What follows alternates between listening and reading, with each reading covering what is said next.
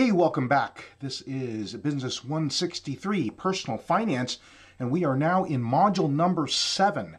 And this module deals with the topic of saving and a little bit about banking options in order for us to save. And so we want to welcome you to the module, and we hope that this continues to add some great tools and understanding and concepts in your arsenal, so to speak, as we have now worked through building a budget. And now we are really asking ourselves, okay, now that we have a plan in place, how do we go about with this whole topic of saving? Why is it necessary? What does it accomplish? How do we do it? And quite frankly, how do we make saving a little easier than many times it is for all of us, quite frankly? All right, so in this very first short little video lecture, we want to talk about the topic of savings fundamentals, some basic fundamentals, so we're all on the same page as we get started in this module talking about savings. And a couple of things I want to introduce to you, just a couple of quotes here. There are two ways to be rich. One is to have great wealth, and the other is to have few wants.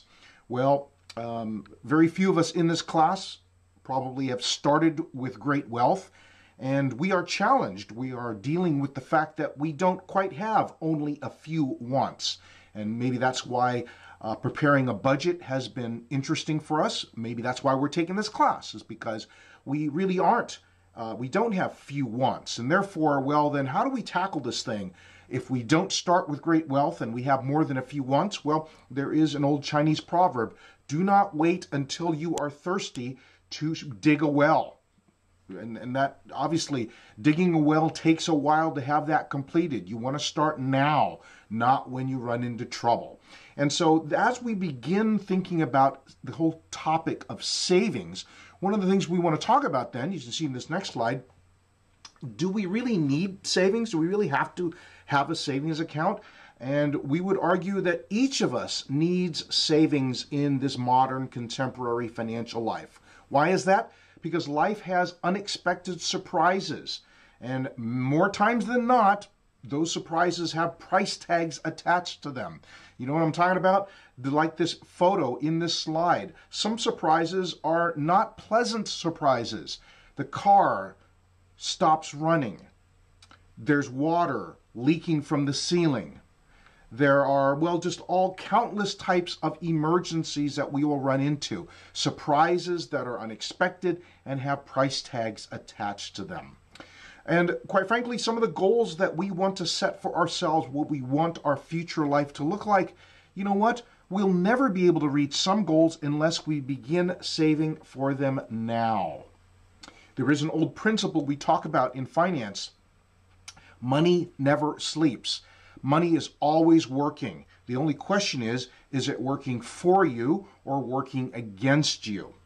Now, really, what that principle is talking about is, how does money work for us? Well, remember, money in savings or money in interest-bearing accounts earns interest 24 hours a day, right?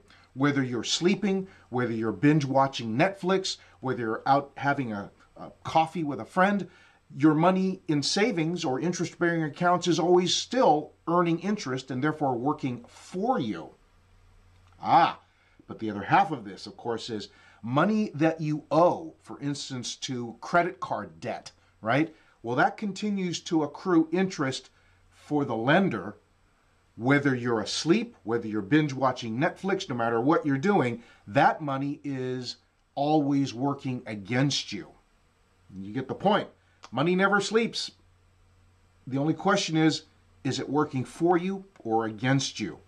That's a reason why we need savings.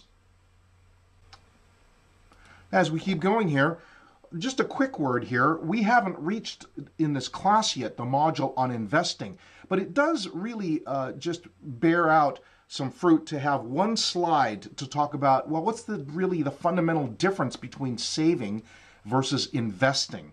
And generally, as we talk about it in personal finance, savings is what we're talking about when we're talking about generally a shorter term focus, a year or less to meet those kinds of goals, right? And generally, if we're going to be using that money within 12 months, safety is our primary goal, and liquidity is probably our second goal. What is liquidity?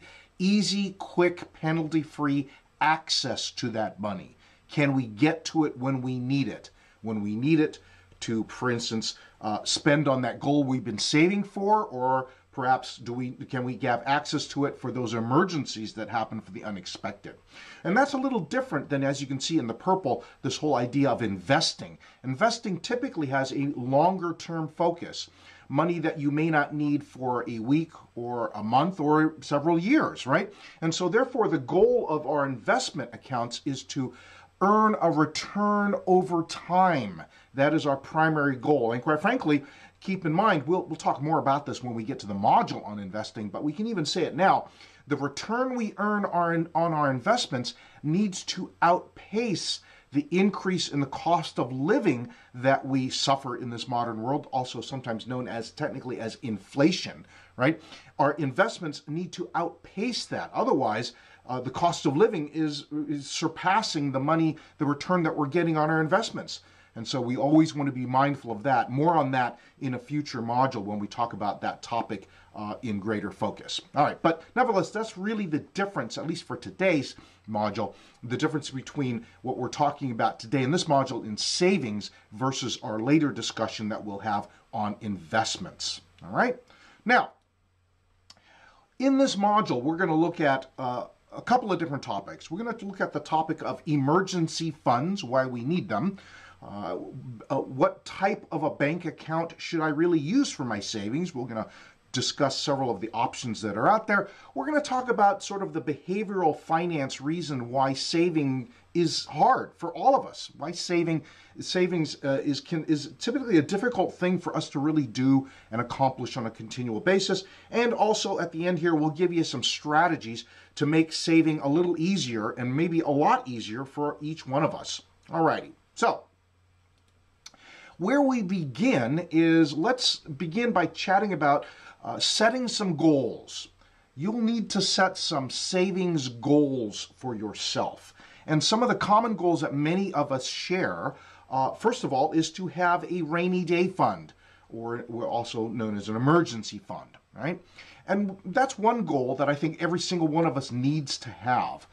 And in addition, many of us will have other goals, like we want future purchases that we have to plan for. We want someday to have another car, a different car than we're driving right now. Whether that's a new car, a used car, but we'll need another vehicle because cars don't last forever.